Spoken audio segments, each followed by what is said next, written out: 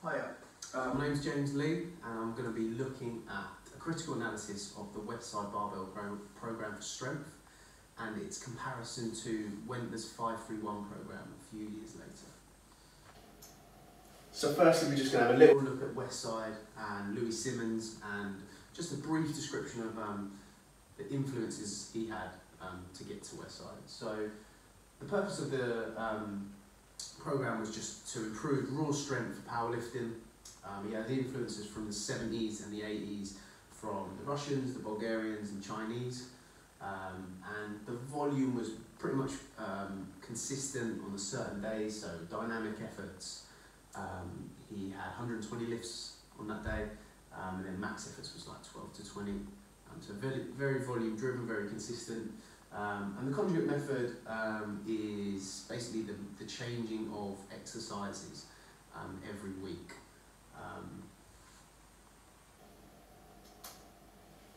So just a little brief microcycle, 2 max effort, 2 dynamic days, squat and deadlift on one day, bench on the other, and then a lot of supplemental and accessory lifts. So the supplemental lifts were looking at the weaknesses in his competition lifts.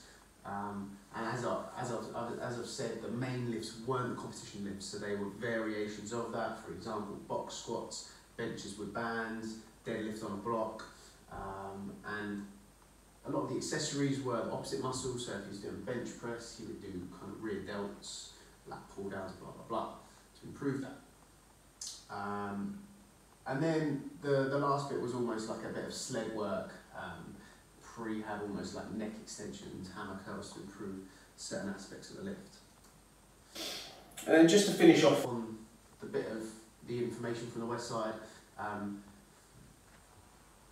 Prilpin's chart shows that facilitating bar speed was a huge aspect of Westside and Louis' thinking. Having different percentages on different days would give you different adaptations. Obviously taking the max multiples from Bulgarians, the Russians from their special exercises, he had up to 45 exercises, and putting that all together in one program with a little bit of bodybuilding, repetition method, and becoming this ultimate program. So let's look at the critique part of the design of this. So from reading the book and looking into it a lot more, the clear thing for me was it's a very loose program. In the sense of he looks at weaknesses of the athlete and you're almost prescribing the exercises yourself if you've got it off the internet, whereas he only classes people that are doing the real Westside barbell as the athletes in his gym, and that's obvious with this because he's making the decisions when they're with him. Everyone else in the world, the other 99.9% of us, are basically looking at our lifts and trying to find exercises that are going to improve that. So my program could be completely different than someone else's, so it's very hard to then compare. And that comes onto the individualisation of it. Very individualised because the program's just like so drastically different from one to the other. Again, very hard to compare. The conjugate method was actually a response to concurrent training, so that was another point that although that was a response, it's still a concurrent method as you're looking at different attributes, speed and strength, and hypertrophy. So for its purpose, it's given us aspects of strength training, but also doing bits that are not. And then it comes on to the speed work. It's a massive discussion for that. Powerlifting doesn't have a time component, and Agard showed that we can get our max force production out in 0.7 seconds. Gitsonus was looking at the ATP that was available, and we can reach that max force in 2 seconds as well. So that shows that we're looking at speed work, looking at improving speed work, but our max strength is going to be produced in the first 2 seconds. So is that giving us any aspects of beneficial, any benefits to cross over to our strength training? And then Van Custom, almost on the flip side of that, showed us that it can enhance maximal voluntary contractions and doubles up the firing frequency from the speed work to maybe improve our max strength. So contrasting ideas throughout the years, let's go from 93 to 2002. So yeah, something to think about. One huge critique always is there's no max meet lifts in there, so when they go to the meets, they aren't used to that. Psychological aspects of it may be a little bit tougher, and just practicing a movement will obviously bring physiological and psychological benefits when doing it in competition. Volume stays consistent, so that would be fine for a beginner, but maybe for an advanced athlete they might want a little bit more change and variation in the volume. And then bands and change on the flip side of that, do we need that much bands and change for a beginner or an intermediate?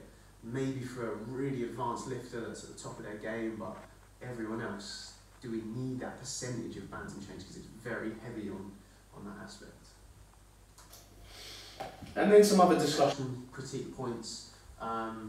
It's got a very elitist reputation, the Westside Barbell program, but at the same time, when I looked at it, it was more suited to probably an intermediate due to its concurrent nature. The fact that it's got a lot of bodybuilding working that's going to have obviously benefits elsewhere, and the volume consistency would suit that lifter that's been lifting 5 or 6 years, 10 years, but someone that's been lifting a lot more than that would probably want a bit more variation.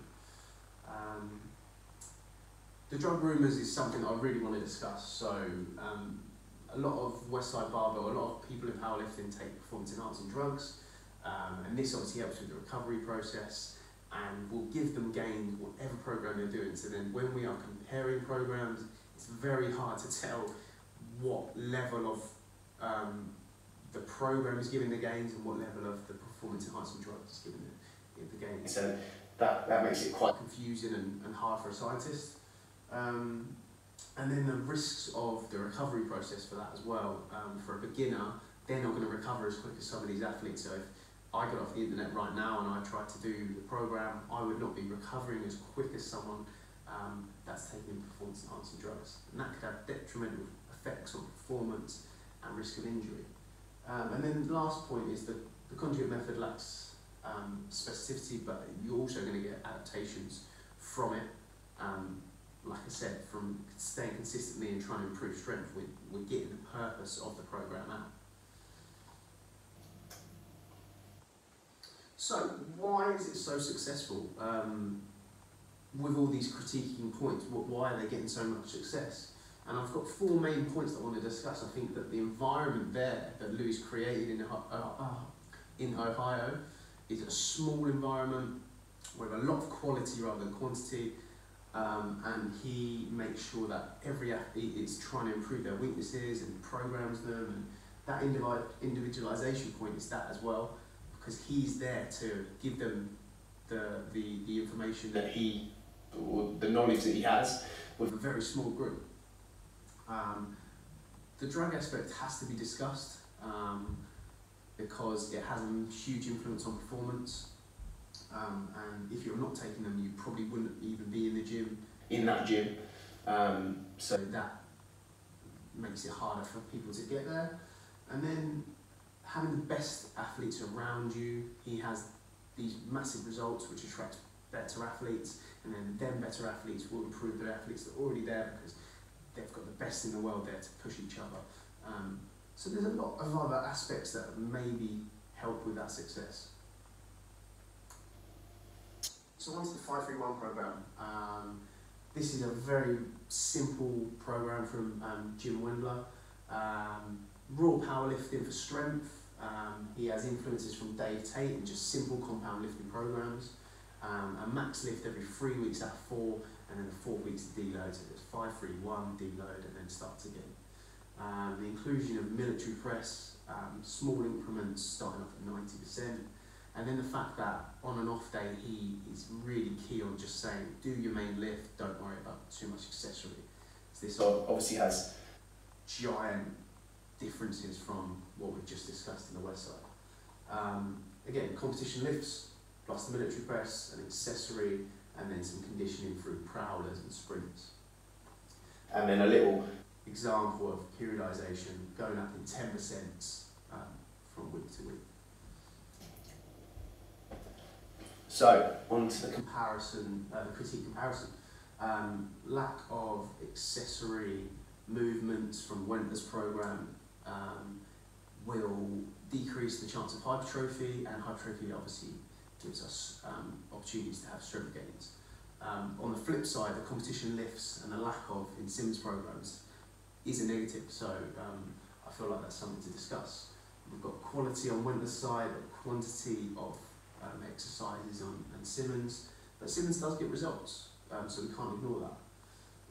Wendler's is more suited to beginners, whereas Simmons is more suited to intermediate and advanced athletes, and that comes through his methods, and Wendler's methods are a lot more simple and raw. So just to finish off, I want to do A comparison, a concluding comparison, and discuss this. So I think that 531 lacks accessories, and I think that's key to mention. Again, the hypertrophy aspect is huge, and if they're not getting that hypertrophy, I think that will decrease the opportunity to get strength and raw strength gains that both programs are aiming for. And the psychological stimulation of both programs, I think Wendler is on the brink of being too simple, whereas Simmons is so interesting and so adaptable, and the motivation must be high for them athletes because the buy-in must be so much greater. The level of athlete is important, but then all three aspects, beginner, intermediate and advanced, could do Simmons and get benefits from it. And obviously the benefits of being there would be much greater than trying to do it on your own. And then, yeah, that goes on to the factors of success of Westside. There is so much going into the components of that success. I think that's key to mention, that it's not just the program, it's the environment that they're in. They're creating an amazing environment for success and to push each other with having that level of lifter around in such a small group. And just overall, I think that Westside gives so much more to the athlete. The complement of the speed work, the strength work, and the hypertrophy gives it so much more benefits when comparing to the 531, and I think it'll have more success. But very interesting discussion, as there is a lot of critical points in both aspects, but overall I think that Westside would give more. Thank you.